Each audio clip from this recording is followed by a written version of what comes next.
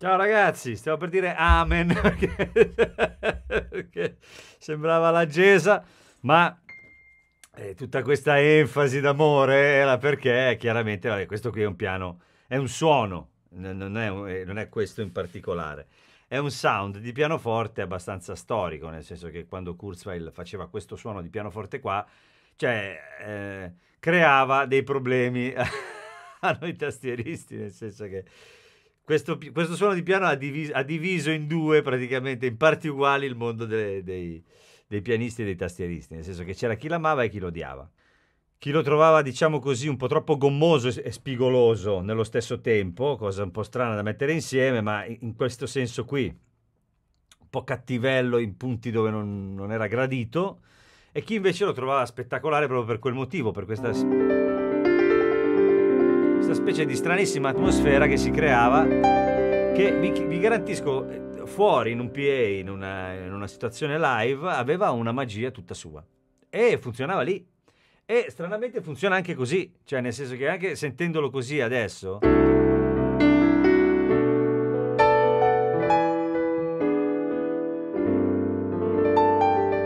che c'è qualcosa di strano, nel senso che sono quelle cose un po' magiche, perché non si muove niente. Cioè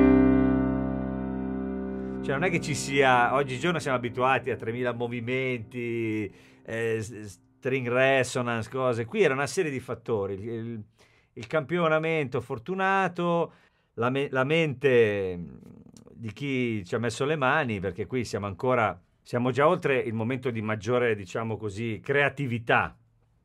Però poi qui siamo un po' nel mezzo e lo sviluppo di queste cose arriva da uno storico particolare, cioè particolare proprio come genesi, nel senso che Kurzweil, c'erano di mezzo degli artisti importanti, c'era gente che metteva la testa, le orecchie in questi progetti e che aveva tanta esperienza e soprattutto parliamo di persone che dovevano poi andare live e queste cose dovevano suonare in contesti dove ancora si suonava in modo molto spesso, molto grasso. Quindi, nel senso, io mi ricordo certi concerti dove vedevo Kurzweil sui palchi e questi suoni, nonostante sentendoli da soli, magari possano sembrare magari un po' ormai datati, in quei contesti fuori dal PA erano assurdi, incredibili, ma persino gli Hammond, che adesso poi andremo a incontrare, che sentiti da soli uno dice vabbè ma dai non scherzare, e invece c'è i Pink Floyd, cioè stiamo parlando di queste cose qua, usavano questi suoni, cioè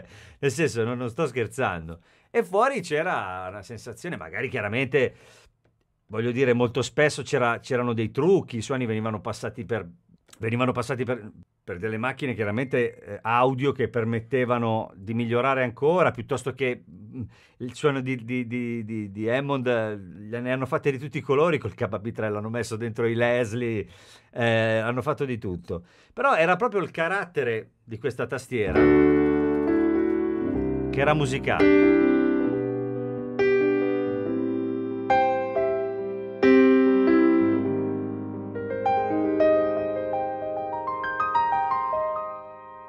Non so come dire, c'è qualcosa di magico, poi chiaramente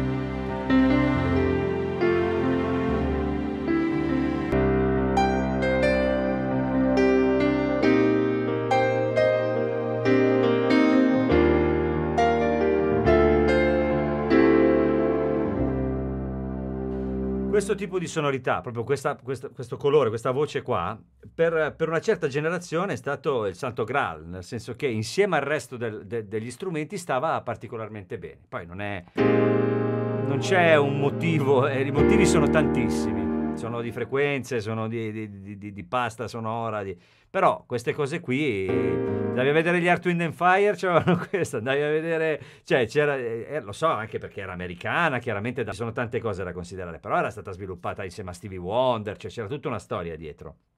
Parlo delle generazioni che poi sono arrivate qui, poi sono successivamente passate fino ad arrivare al PC3. Più o meno arriviamo da questo mondo qua, è sviluppato, fino a dopo arrivare alla chiusura di quel mondo lì, al passaggio a quelle nuove. Diciamo che questa sta un po' a cavallo fra i momenti, fra l'inizio e il post. Chiaramente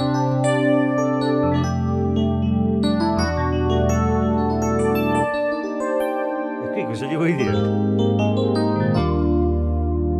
È proprio il suono che è bello.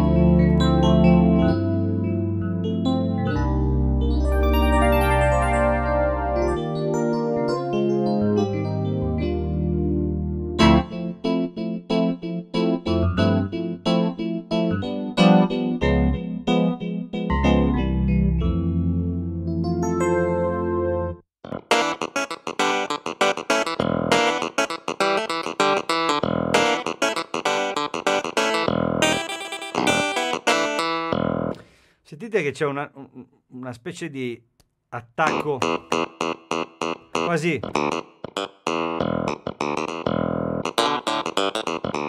la compressione. Queste cose qua sono anche dovute al fatto che gli effetti, le catene di effetti di Kurzweil sono assurde. Assurde in tutti i sensi, nel senso che, per dire, io quando avevo il PC3X, se volevo farmi un suono e programmarlo in un certo modo, c'era da diventarci un po' matti, perché poi dovevi salvare la catena di effetti, dargli un nome, applicarla a quel suono, era tutto un po' complesso. Però poi il risultato era notevole. Chiaramente ci sono le cose che mostrano il fianco più di altre dopo tutti questi anni, come il KB3.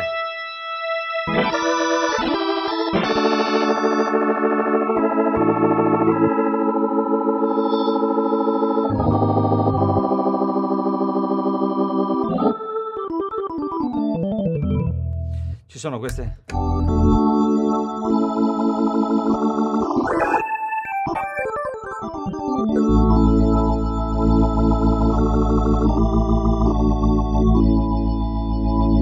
Però insomma stiamo parlando di tanti anni fa.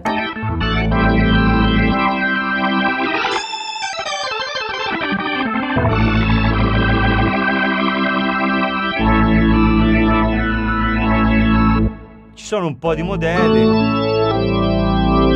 Ecco, queste cose qua per esempio.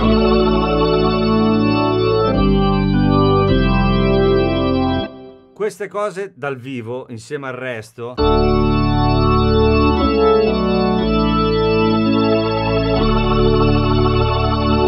Io ricordo dei live dove addirittura ricordo questa sensazione di chorus e di Leslie imitati in concerti importanti. Adesso non mi metto a dire i nomi, perché sennò poi sembra di andare a farsi i cavoli degli altri, ma nel senso, però ricordo bene. Sentite che tutto ha molta profondità.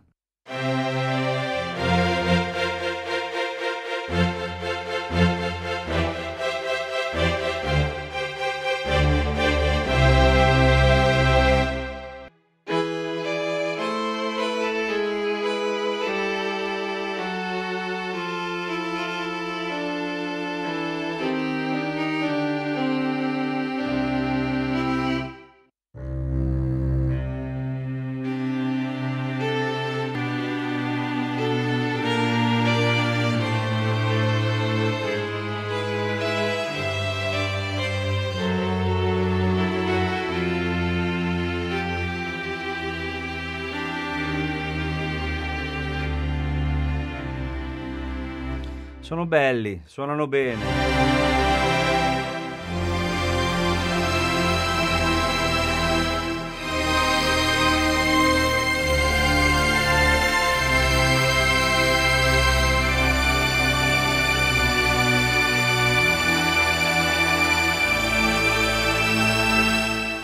Hanno il potere di Grayskull, capito?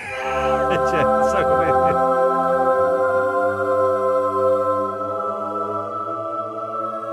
C'è qualcosa di particolare, insomma. Poi qui, ragazzi, si può andare avanti 70 anni a provarli. Vado un po' per categorie.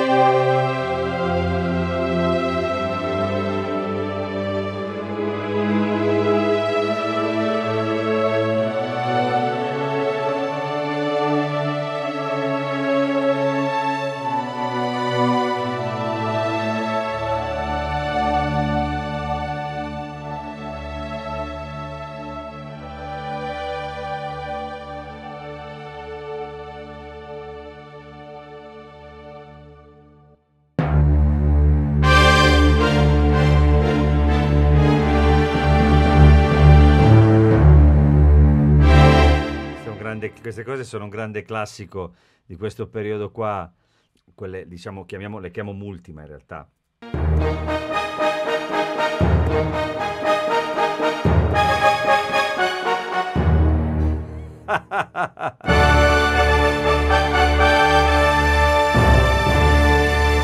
si potevano fare queste cose. Io ricordo tra l'altro che col PC3X avevo fatto uno spettacolo teatrale dove ogni tanto facevamo delle cose con queste robe qua perché erano simpaticissime. Facevamo tipo, era una cosa un po' da ridere, e facevamo tipo il telegiornale per finta, queste cose qua. E tornavano utili perché sono belle, sono credibili.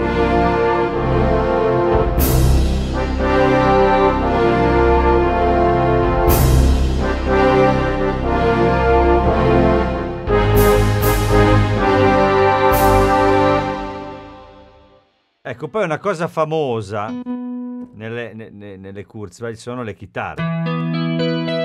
Alcune di queste chitarre sono state usate anche nei dischi come chitarre, cioè nel senso utilizzate come se fossero delle chitarre. E si sente purtroppo nei dischi, però...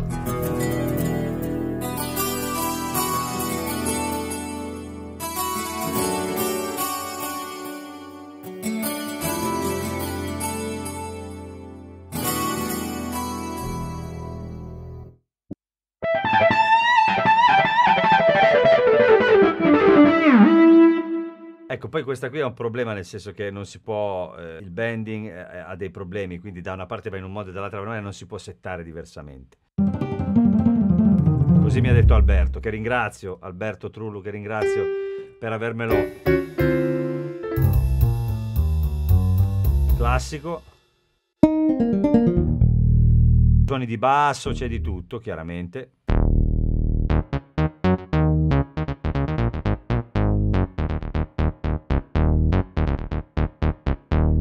Ecco, poi chiaramente anche questa conteneva il VAST, che era il Variable Architecture Synthesis Technology, che era praticamente il virtual analog di Kurzweil, che...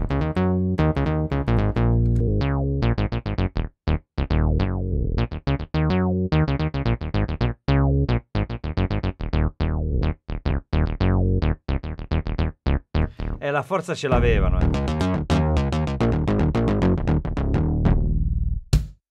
Poi c'erano tutti i kit di batteria, chiaramente, sassofono.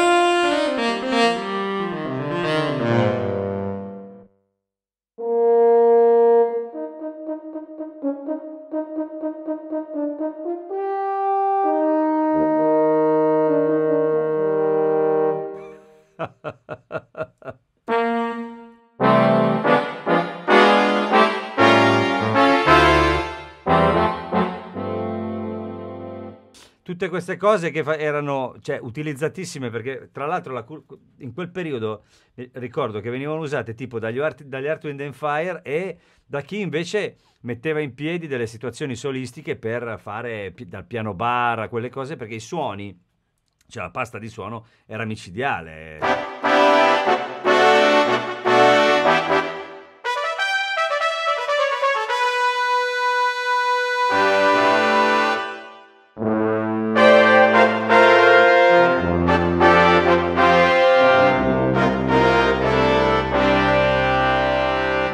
Non so se ci fate caso, ma la cosa, cioè non è tanto il fatto che questo somigli o meno a dei brass o quel discorso lì, è un discorso un po' diverso che poi faccio spesso quando si tratta di tastiere di questo tipo. Ecco, stavo dicendo, non è tanto il fatto che questo suono somigli o meno a questi brass, è la morbidezza di questi suoni che è un po' particolare e li rende in qualche modo musicali e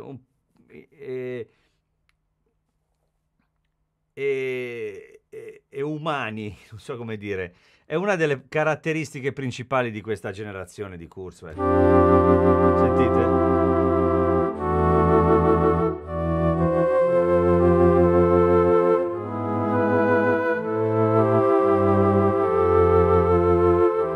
Cioè si sente che sono finti questi flauti, però sono comunque piacevoli e organici, no? Dico sempre organici, che è una cosa che tra l'altro non mi piace neanche dire perché sembra... Sembra la tastiera bio, però non so come dire, invece è l'unica cosa che mi viene in mente, perché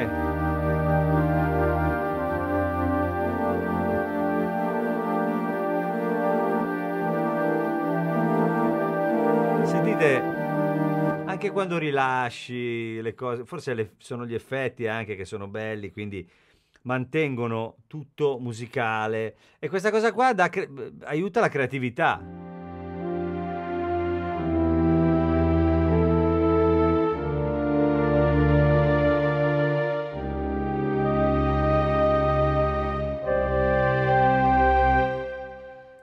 Perché ve ne voglia di inventarsi qualcosa.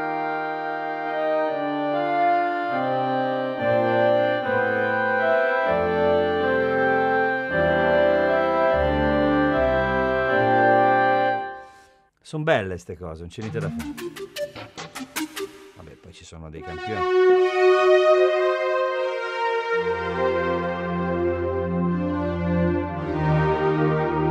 Questi synth sono pazzeschi.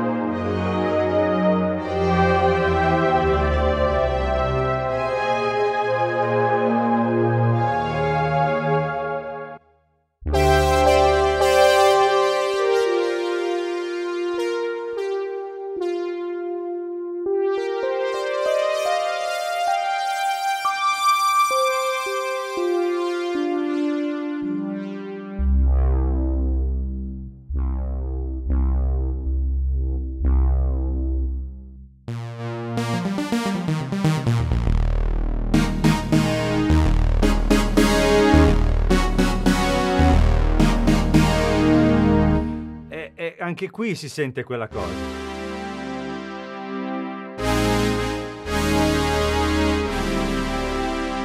Questi suoni qua creano insieme agli altri un sound veramente pazzesco. Lo so perché io Kurzweil l'ho usata live in varie tournée, e alcune di queste cose hanno davvero quel potere fantastico che hanno alcuni sintetizzatori di legare tutto il resto. Questa è una cosa veramente difficile da trovare, per non parlare poi del punch, no?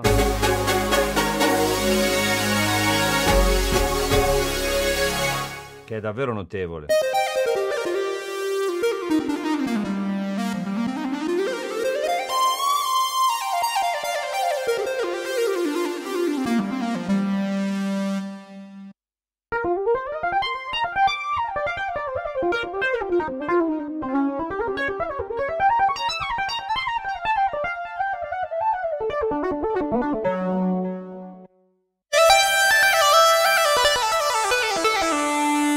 Poi chiaro, Kurzweil da questo punto di vista qua, infatti all'inizio ho fatto il tamarrone perché, vabbè, anche perché chi me l'ha data ama un po' anche il genere, è diventata un punto di riferimento per tutti quelli che hanno amato un certo tipo di prog rock degli anni 90 e così, degli anni del 2000,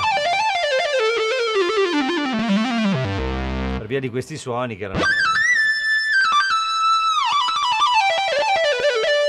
erano utilizzati dai keyboard heroes dell'epoca, insomma. Cose che io non so assolutamente fare, però mi rendo conto che, insomma, parte del successo è dovuto anche a quello. Qui un po' di Enya, praticamente, che ci sta,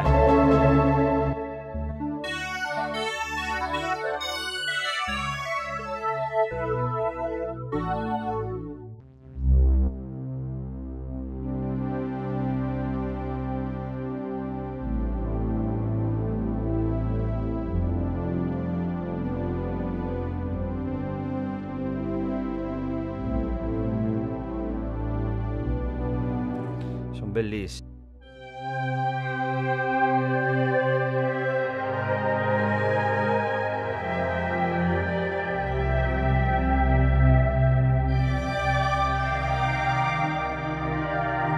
Tutte queste cose sono fantastiche. Ce ne sono veramente tanti e sono tutti ispiranti.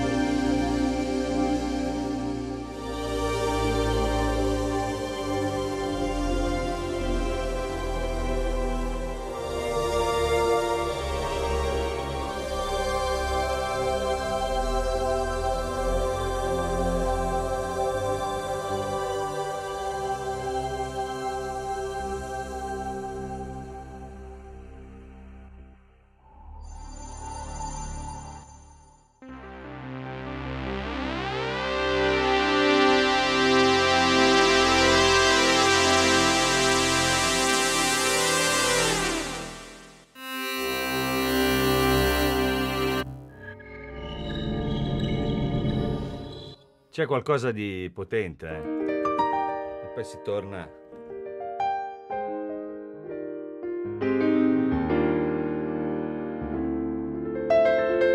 Pianoforti.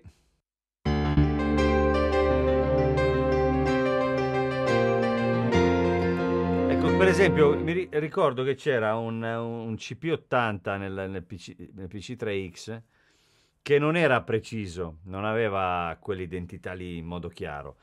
Però facevamo un pezzo in tour dove a un certo punto mi è venuto in mente di mettere quello, perché stava riarrangiando l'introduzione, e avevo provato a metterlo e mi ricordo che si sono girati tutti a dire è bello questo qua. Perché senza riconoscere il CP70, perché non era il CP80, insomma, non era chiaramente quella cosa lì, però aveva quella forza lì, quella brillante, no? Quella sensazione brillante che apre con le armoniche, era molto bello, insomma.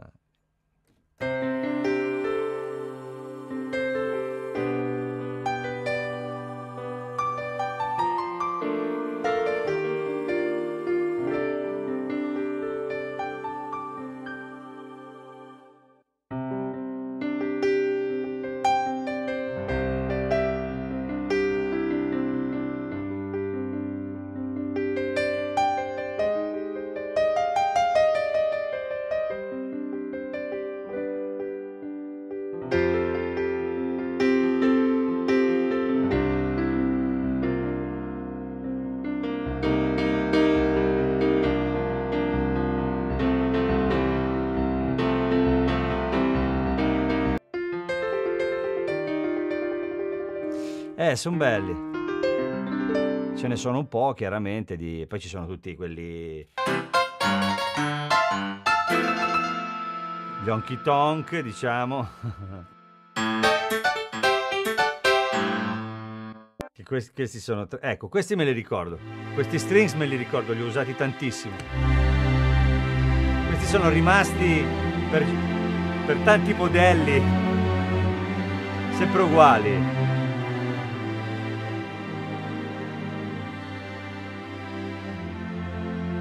Sentiti da soli non fanno un grande effetto, ma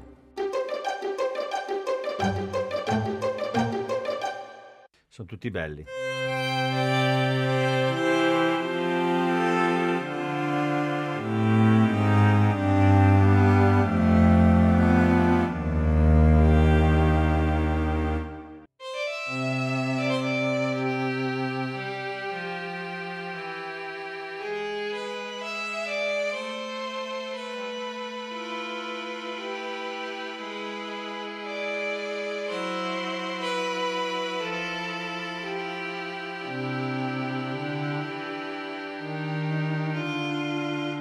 Sono belli, c'è niente da fare. Stranissimi e hanno una resa assurda.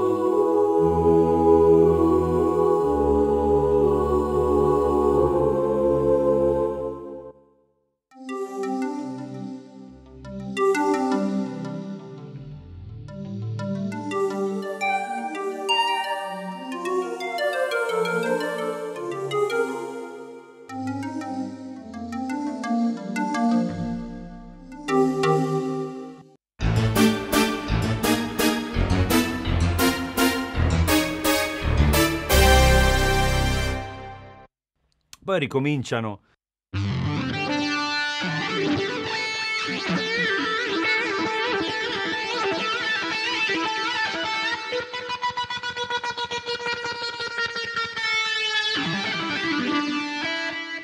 Allora, ricominciano, diciamo, le categorie con altri suoni, però.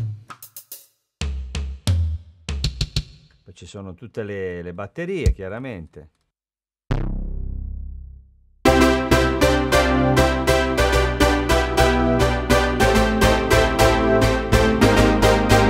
Bellissimi questi.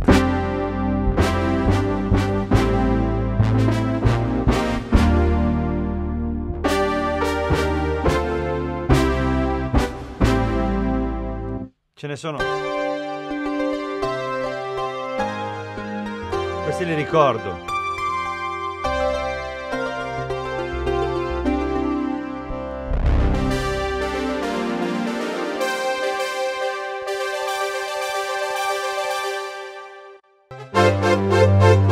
Ecco, sentite, il discorso che volevo farvi è proprio questo qua.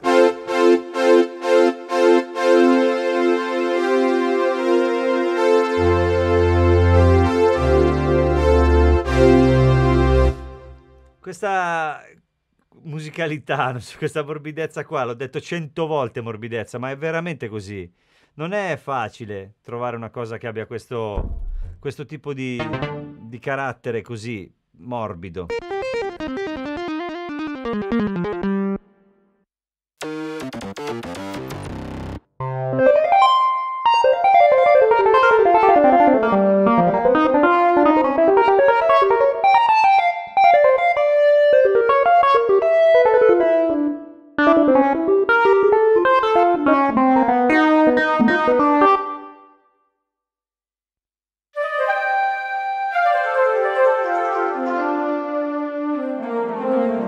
Voglio dire, non mancava veramente niente, cioè nel senso che ecco, diciamo per chiudere, chiaramente la questione dell'Hammond si sa, è quella che è, però comunque si tratta di un clone dove abbiamo a disposizione togliere chorus e vibrato, scegliere la profondità, se vogliamo andare in purezza, drawbars,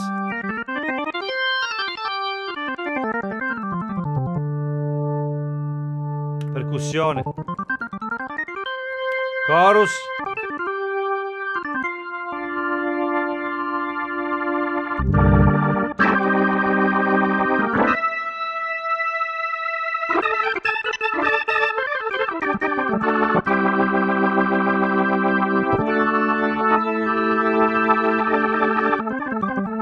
insomma non è che non ci sia proprio niente, e vi garantisco che, ripeto, come vi ho detto prima, alcuni di questi suoni in band